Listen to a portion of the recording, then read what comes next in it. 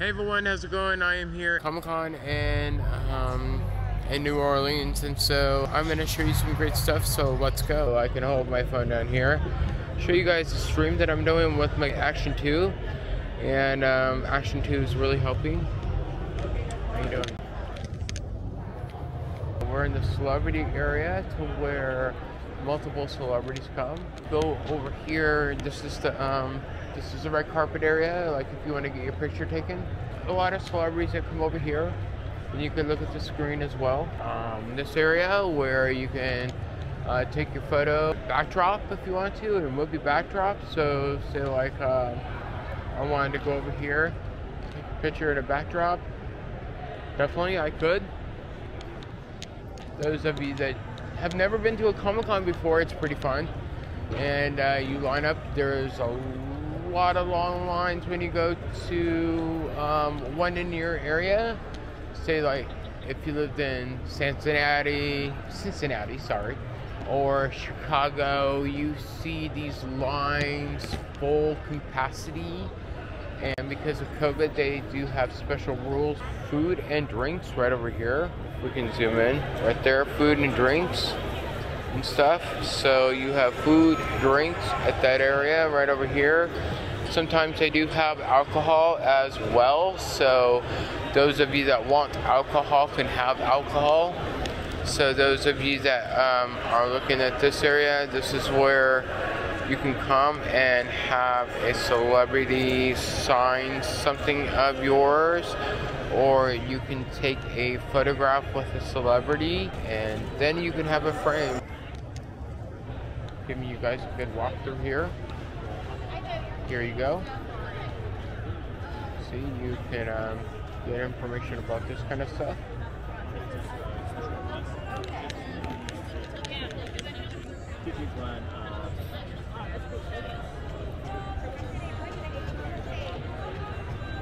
Ooh, Iron Man. Who is a big fan of Iron Man?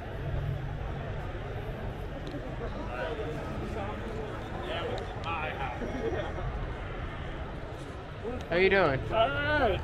Good. Feel free to look through the books. I've got rock stars, superheroes, lots and lots of Disney. Oh, Peanuts. I got Peanuts too. That's cool. Right on. How much is that Peanuts one? Oh, it's just 15 each or 3 for 35. 3 for 35? I sign and personalize anything you want for free. Oh, wow. Okay. That sounds good. Okay. Fantastic. You want to get one now, or you want to keep looking? Keep looking. All right. Take it.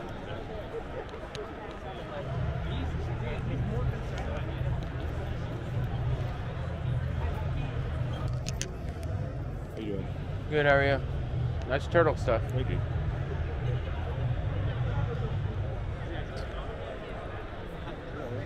How you doing?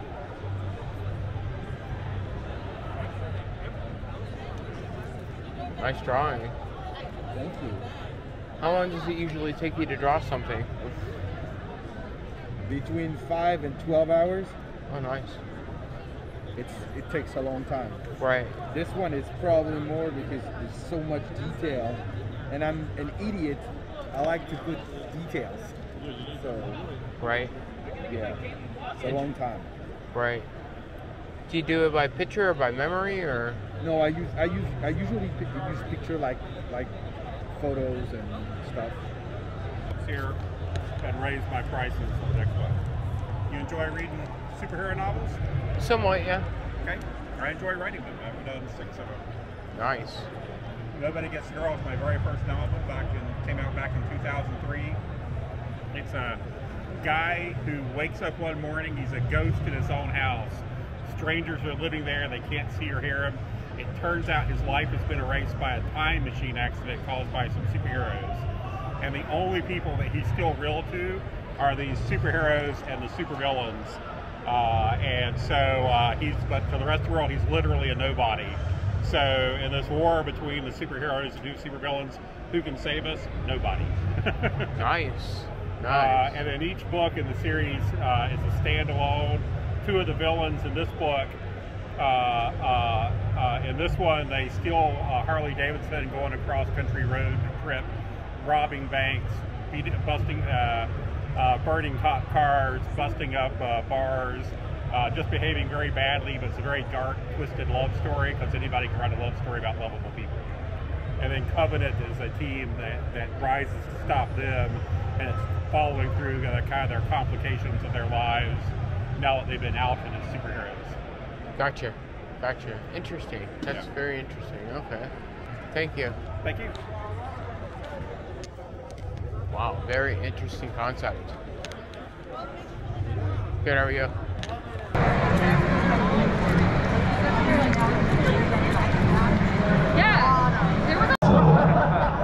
I think that's how we should all be celebrating our Thanksgivings from now.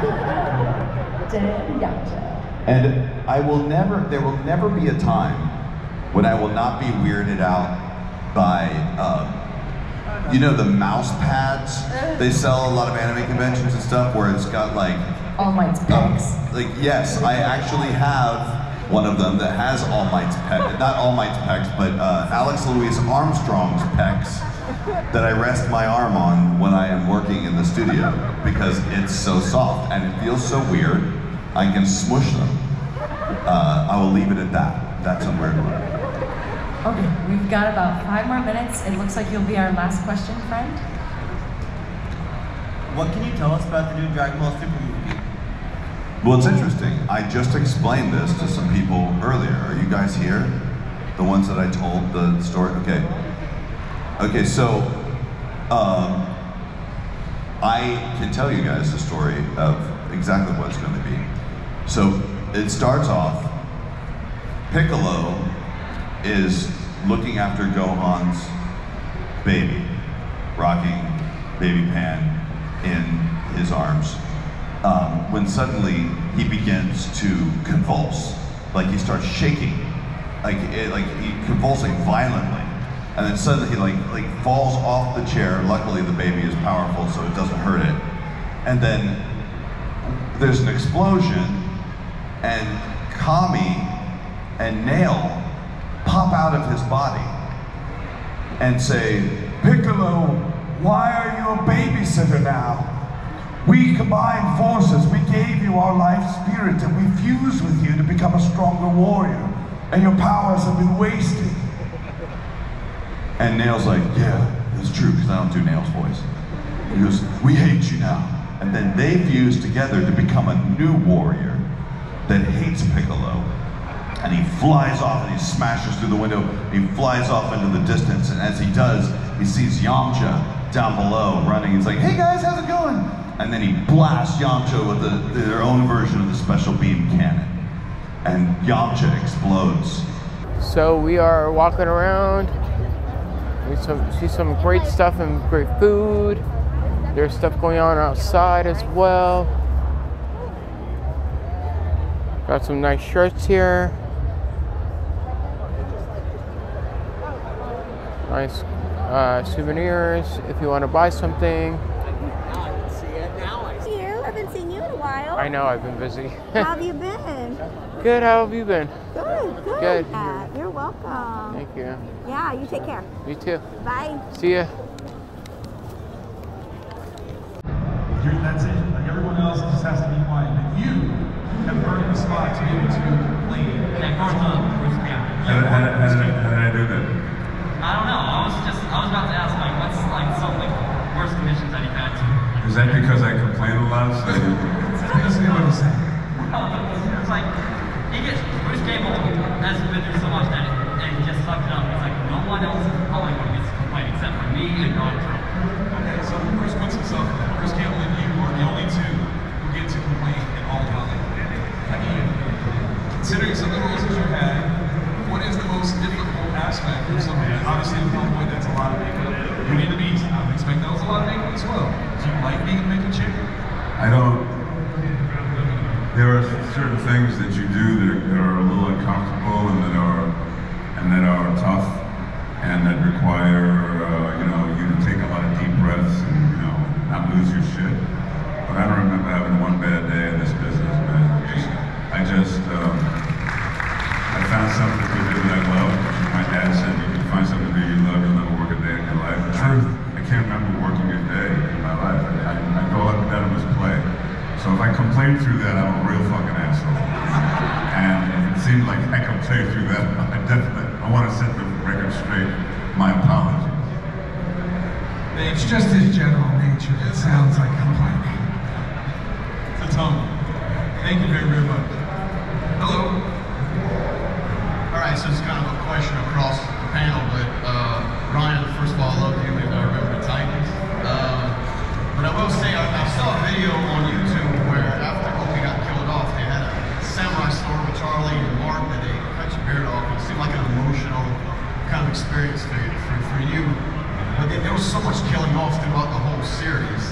Did all y'all kind of have like this ritualistic kind of, departing amongst the cast? Was it that emotional in real life as it was, say, in the actual show? Yeah, I mean, it was probably the first time that I'd done such a, project that had taken up so much of my life. And, I'm a sucker for a little bit of ritual. So, it just felt like a fitting sort of goodbye, and it was not so much a goodbye to the characters, it was to that chapter of my life and that time that I had spent with my brothers. So that was super, super emotional to walk away from that and to know that they were continuing on, and that I was wishing them the best. Yeah, absolutely. What about you guys? As you were exiting the show.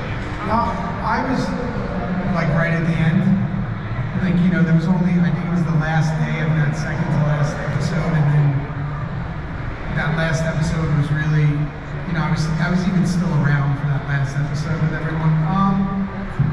I think it was, mine was different because I was separated for so long from everyone. I was alone in jail, and I was alone, with Katie and with Gemma. I was so separated from everyone that mine was like, it'd be like if you were smoking and you went from like 20 cigarettes a day to 2 to 1 to maybe I'll wear the patch to like it's over.